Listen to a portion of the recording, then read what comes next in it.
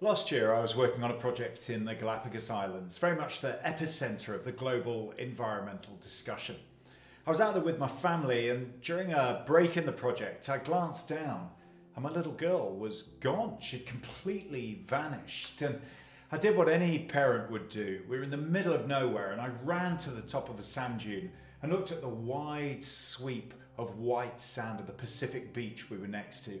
And there she was, this tiny elemental scrap of nothing, completely lost in the elements, just twisting and turning and dancing on the beach.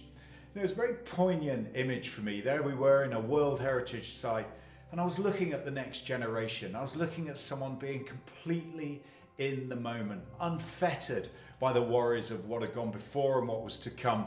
And I thought it was quite a powerful message for the extraordinary times that we live in today.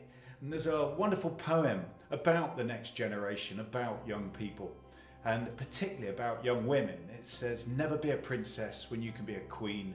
Swing the scepter, wear the crown, dominate the scene.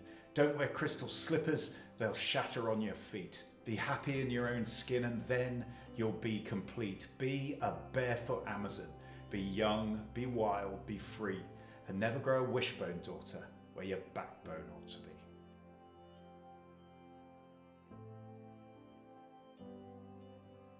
I'm Monty Halls, and for decades I've been working with organisations large and small, both nationally and internationally, to explore culture and ethos during difficult times. Although each presentation and each interaction with those organisations is tailored to their precise needs after considerable research, there are certain themes that continually emerge.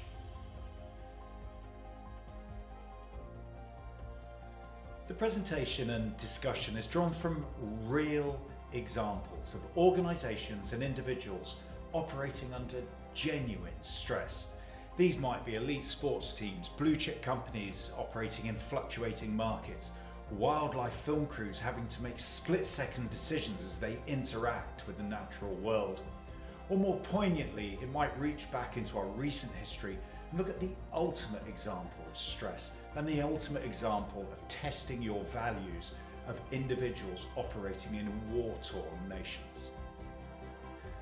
If I had to describe the presentation in a nutshell, I'd say it's life-affirming and it's energising, because it shows that again and again, with the right character, the right culture, the right values and the right leadership, organisations, teams and individuals can prevail in pretty much any set of circumstances.